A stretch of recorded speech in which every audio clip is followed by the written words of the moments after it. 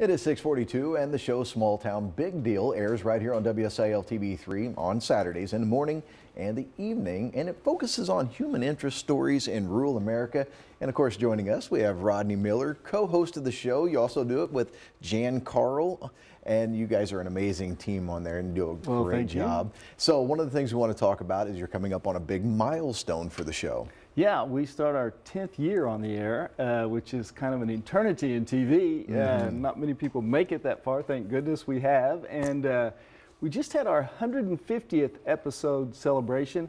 It's kind of a different thing for us that we shot it in studio, and our producers and editors, I thought, did a great job of Jan and I sat and we kind of reminisced about the last 10 years and all the different types of things we've shot, which we've been all over America. I think we've shot in 47 states so far, and it was a lot of fun. So we've been very, very fortunate.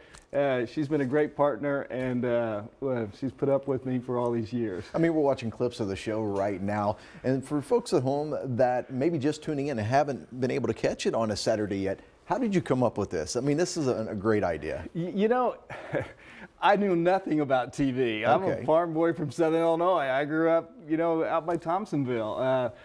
I just had the dream to tell America about the real America.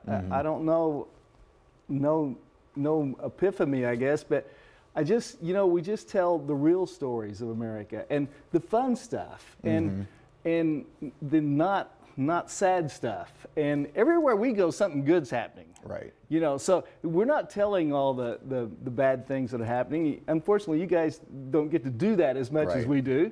And, but so, you know, people seem to like that. And our viewership just grows up. You know, the first episode, we were only on RFD TV.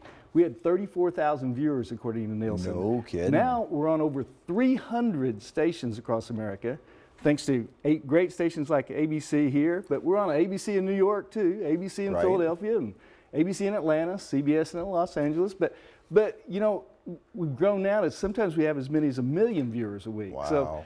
So you know, people seem to like that. Well, you know, people can not only catch you on air, but today you are visiting the region. You are going to be doing a meet and greet today at the 32nd Annual Red Power Roundup in DuQuoin. So you're going to be, is it at the entertainment tent? Yes, the entertainment tent at 9 o'clock. And it'll be real informal, and I'll just kind of talk about whatever people want to talk about. I'll kind of give some history of the show and kind of talk about my past. There'll be people here from all over the United States. And yeah, come out and I'll be glad to talk to anybody who's there. And we'll sign some publicity photos and tell people a little bit about my past and who aren't familiar with me, and be glad to do so. And well, it's an incredible show for anyone that hasn't been able to catch it. And if you want to catch it yourself, it airs every morning right here on WSIL-TV3. It airs at 5:30, and then it airs again at 6 o'clock at night. Rodney, thanks so much for stopping by and joining us once again. We'll be sure to get this up online so people can check it out. And be sure to get out and check him out today at the DuQuoin State Fairgrounds